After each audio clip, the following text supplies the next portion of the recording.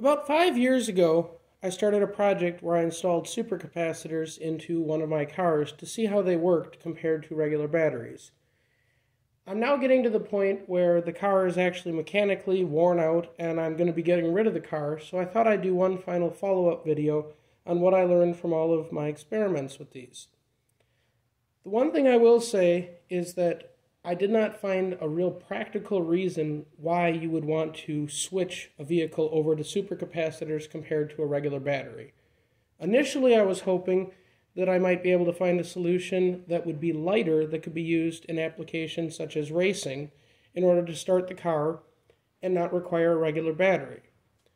The big issues that I ran into was, on their own, these capacitors would die within a matter of 24 to 48 hours just from the parasitic loads of the car. I installed a smaller battery into the car in order to keep the car alive, and it would work for probably about 5 to 7 days, and at that point, even the small battery would be discharged to the point that the car was not able to start. So as long as I was driving it daily, it worked just fine. The one issue I did have, though, is if the car sat for a few days, I was actually cycling down this battery considerably further than what it was meant to be cycled on a regular basis. So after about 2 years, 3 years area, I no longer was getting 5 to 7 days worth of life out of this small battery.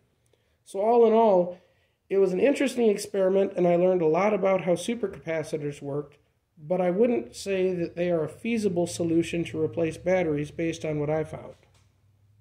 I hope you enjoyed this video series, and hopefully I will have more time to get back to posting videos on a regular basis on YouTube. Thank you for watching.